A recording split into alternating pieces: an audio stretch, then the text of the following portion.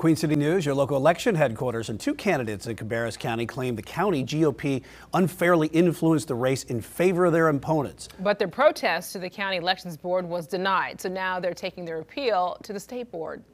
Queen City News reporter Savannah Rudisell is with us tonight with the details of the complaint. So Savannah, how is the county elections board responding to all of this?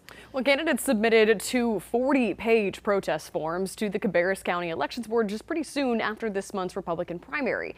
The candidates say they may have only lost because of a broken election law, but elections officials are not convinced.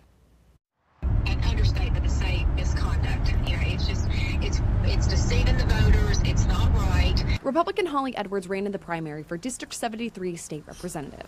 A conservative group called We the People endorsed her opponent, but Edwards says they misrepresented themselves as part of the official Cabarrus County GOP when they made that endorsement. If that had said that this was We the People and these are just the people we support, we don't support the others, then that's fine. You know, there is really nothing wrong with that. But when you try to portray that it's candidates that's being endorsed by the actual GOP, which I am a part of, I do have a problem with that. Edwards sent us a copy of this flyer. She says We the People designed it to look very similar to the yellow sheet the Cabarrus County GOP puts out during general elections.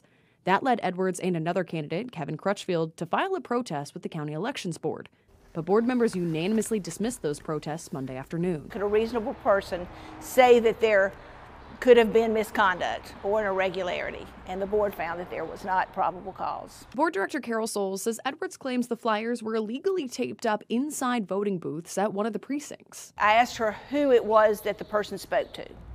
She said it was the person at the tabulator, so I called the chief judge back. She had 4 people working at the tabulator that day. She spoke to all 4 of them, and they never found anything. Edwards presented the board with 26 letters from voters saying they felt deceived or intimidated by We the People. She'll now appeal to the North Carolina State Elections Board. Her opponent, who won by more than 500 votes, says he's already looking past the issue. Staying forward focused on November. That's our goal right now. So that's really all we're thinking about now that we have this ruling. I love when someone comes into my office and says, tell me about election fraud. Tell me about being attached to the internet. And I love to go through all the things about our testing and all the steps we take, all the training, all our precinct officials. So I really look at that as a challenge. We reached out to We the People and to Kevin Crutchfield, but did not hear back today. The Cabarrus County GOP chairman did send us a statement saying in part that they're grateful for the unanimous decision of the Board of Elections and are already looking forward to November.